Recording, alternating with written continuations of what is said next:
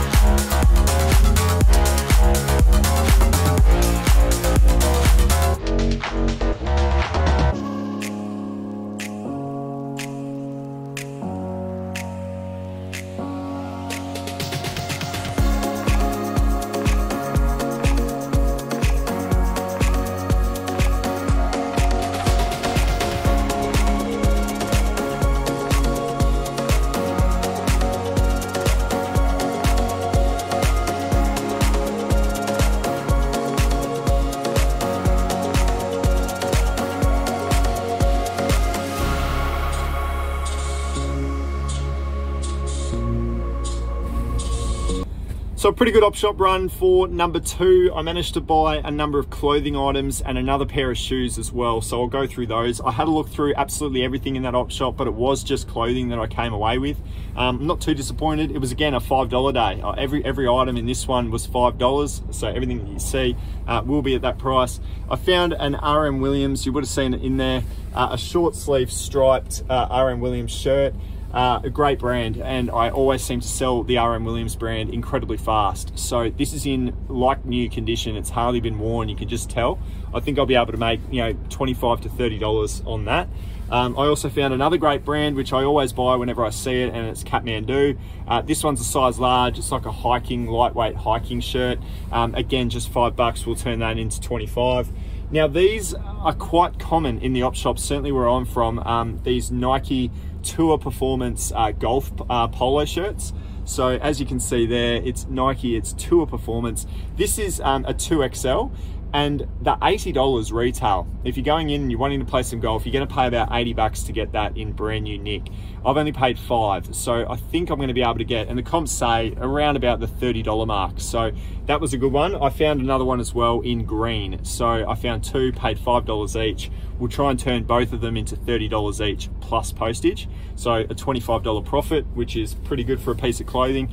I also found the Nautica pants as well. So a good size on these. These are a 34 width and a 34 length. The brand or the maker of this one is the Spinnaker pant. So hopefully I could find a Spinnaker pant comp for you guys to have a look at, but there it is there, and it's a size 34. So a really good size, in very good condition, just a plain pant. But again, the Nautica brand, I like to personally buy it. I think it goes on to sell pretty well. The other one as well is my favorite pair of running shoes to find in the thrift, the Asics Gel Kayanos. These are a women's shoe, the Gel Kayano 24s. I ummed and ahed about these. They were $5, so you know they are the premium shoe. They were a good $280 brand new. But these have had a little bit of wear on them. They're not awful, so much so that I did go ahead and buy them, but they're not in the best condition. I'm going to give them a really good clean, but it was more so just the sole has had a little bit of wear, and I'm always wary of that. But I just thought I'd go ahead, just grab them. I normally sell the Kayanos for anywhere between $50 to $100. I think these are going to be more like $30 to $40, just because of the wear. I think they're going to go down in price on these ones, but I had to pick them up because if you've watched this channel, you know that I love my Kayanos. So for $5, I couldn't turn away from that. So that was everything. It was a number of items of clothing, a Sri Lankan cricket jersey. I don't know if I showed you this. Oh, actually, there was another one as well. Shit, I've had a mare there. So this was the Sri Lankan cricket top or jersey. I think I can get 25 to 30. I love to collect jerseys. There's always fans out there. Cricket's obviously, it's the summertime. There's a lot of cricket being played. I think they will sell pretty well. And then I found this, which I think is a bit of a vintage piece. This was Charlie Brown, but the tag was the one that sort of caught my eye with this one. I've paid just $5, and there it is there. That's the tag on it. So it looked like it could be potentially some vintage. There it is there as well on the other side. So very much an authentic piece, but as for vintage, I'm not 100% sure, but I thought I would run the risk and give that a try for $5, and we'll just see how it goes on eBay. So I thought I'd grab that one as well. So bunch of clothing items in there. I do sort of, as I mentioned before, I do look across the board, but it just so happened to be clothing there. So let's get into op shop number 3. We'll keep charging on. Feeling pretty good about it because we're starting to build up some items here. Let's hope number 3 is a good one.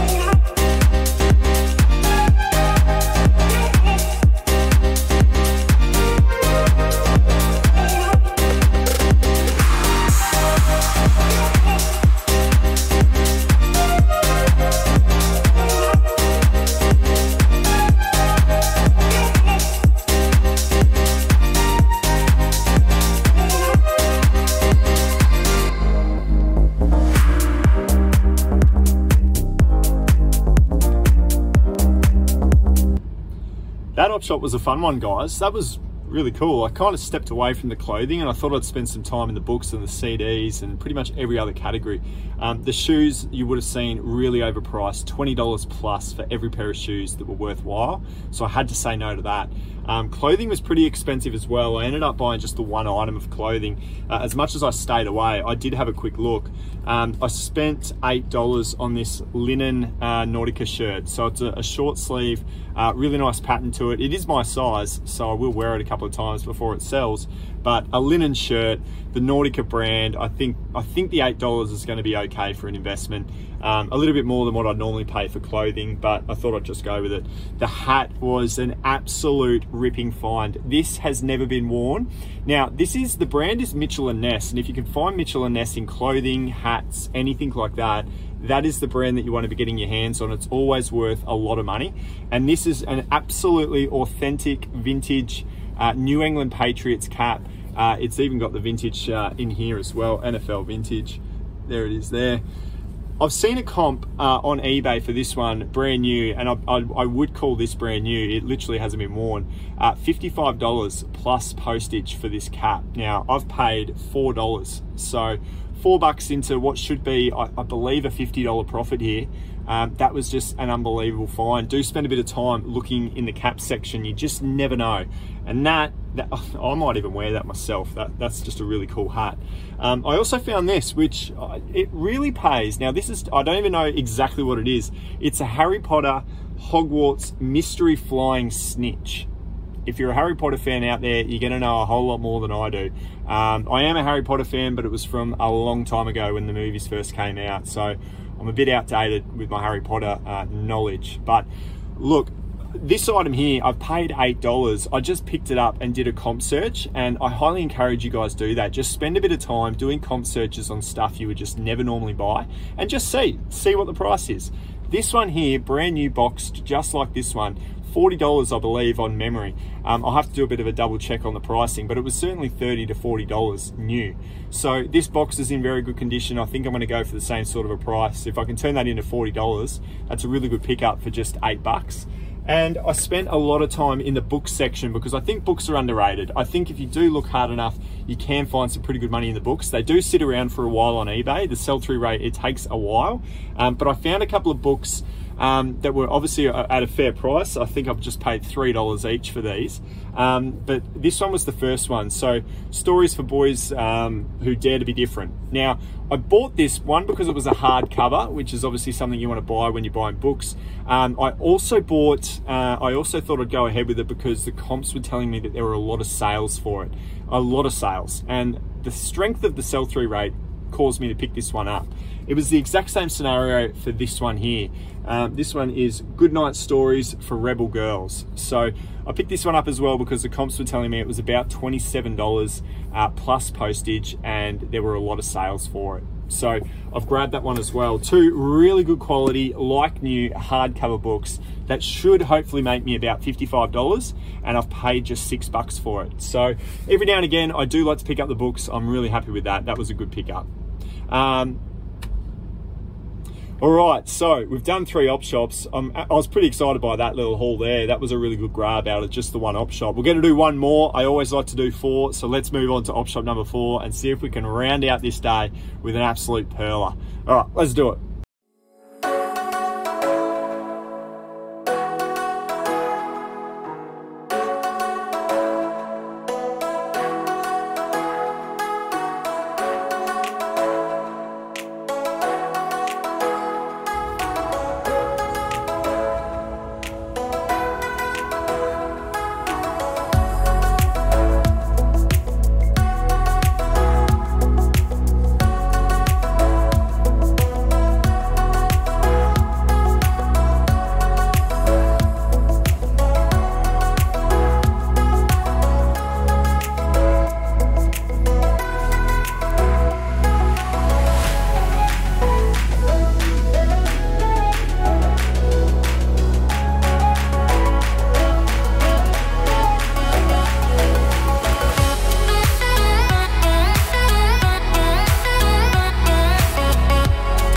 Hey guys, awesome finish there with that last op shop of the day. Found a few things, found a few new things. There's one thing that I want to show you right now, which is a new brand that I've never seen, but geez, the comps were healthy when I had a look on eBay, and it was this woolen pullover jacket or jumper. Now the brand, I don't know if you guys have come across it. Let me know in the comments if you have, but you would have seen it before. It's Paul and Shark Yachting. So there it is there, Paul and Shark Yachting. This is in like new condition, and the comps were talking 60, 70, 80 odd dollars. We're obviously just coming out of the summertime, heading into the winter. This one would be a great one to hold on to. This is a size large. I believe it's a men's. To be honest, it could even be unisex. It's got the nice little patch on it as well. 100% wool, a few pockets on it as well. And the brand was just, you know, comping really well. So I had to grab this. Now I've paid just $8. I wouldn't normally look in the women's section. I don't spend enough time in there. This is where I found this one. It was hiding in the women's section. So any blokes out there that are going out thrifting and not spending any time in the women's section, you're leaving stuff like this by the wayside. You really want to have a look. I need to personally spend more time in it. And that's vice versa. Girls, if you're out there just looking in the girls' aisles, hopefully my videos are helping you and you can dive into the men's and look for some men's brands. Speaking of one men's brand that I love to get my hands on, and not only did I find it today, but I've also found it with tags as well. The brand is RVCA. So there it is right there, RVCA. It is my favorite brand. This one was just $7, brand new with tags. The comp on, well, the brand new retail price there, 80 Australian dollars for these shorts, and they've come with the tags. They are a 19-inch waist on them. They are brand spanking new, and I've paid just $7. So I'm gonna try and get at least, I would say probably about 60 bucks for these. I'll go 60 free postage, and with the tag on it, I'll probably get it. So an awesome brand to look out for, RVCA.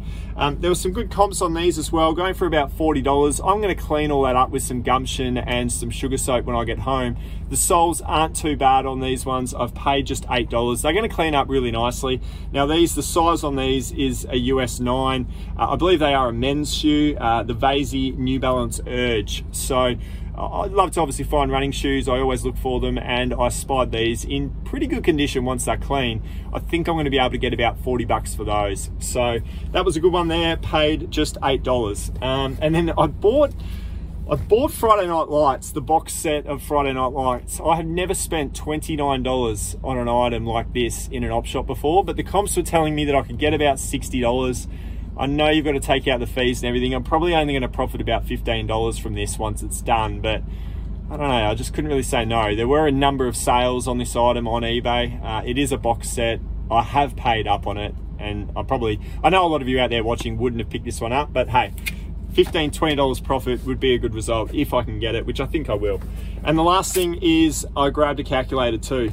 So scientific calculators, I paid $2 for this. That will sell for at least $15 to $20 in very quick time on eBay. So it's just one of those ones, those sort of bread and butter items. When you see it, just pick it up. They generally only cost you $1 or $2, and you can make a quick $10, $15 out of it. So I picked up the scientific calculator as well. So another 5 items in that one. I think I've ended up paying about $50 all up in there because of obviously the Friday Night Lights costing me $29.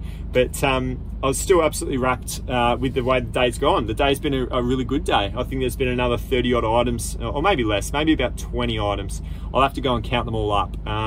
Spent some decent money, but again, probably the average purchase price here is about $6, $7, something like that. So not too bad at all. It's been a fun day. 4 op shops ticked off. I do need to get home. I need to list at least 15 items because that's what I'm trying to do now. 15 items listed every single day, and I'm trying to thrift and purchase as much as I can, you know, 3, 4, 5 times a week as well. So the volume is increasing, and hopefully the sales increase as a result.